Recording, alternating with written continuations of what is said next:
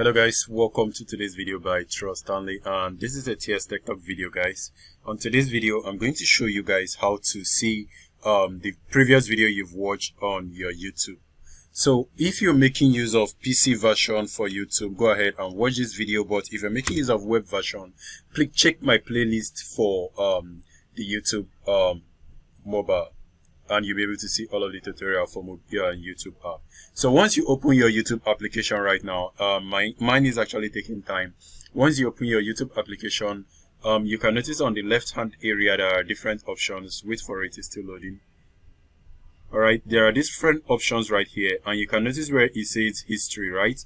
So go ahead and click on your history, and this particular section on your right area, click on your history, and you will see all of your previously watched video, and you can see the date along with them.